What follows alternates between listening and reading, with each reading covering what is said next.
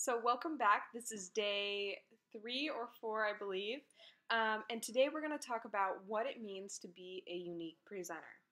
So being a unique presenter is not about sales, surprising enough. Yes, we have a wonderful line of cosmetics that we love to share with others, but it's not about the sale.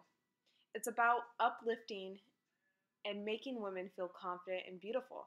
It's about sharing these products and sharing this opportunity with others and enriching their lives with the opportunity that has been presented to you. When I first joined Younique, I was a kidnapper. I did not want to sell. I did not want to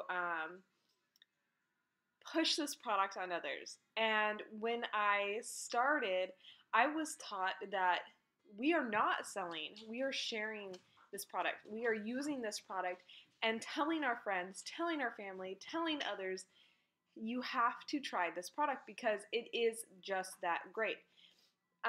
When I go to the store and I run into somebody and they mention, oh my gosh, your makeup looks so good today, or I tend to wear all I need is my mascara and caffeine shirt, and they kind of giggle with it, and I'm like, no, it's really true. Like, I need my mascara and I need my caffeine, and then it just starts a conversation and I start sharing my story.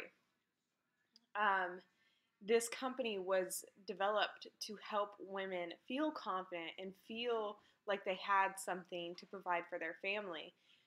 So keep that in mind. I tend to ramble because I love sharing this opportunity with others. So we are not salesmen. We are women. We are sisters. We are here to encourage and uplift others.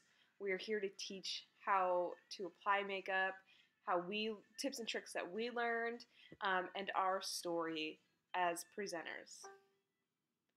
It's never the bottom dollar in this company. It's all about sharing.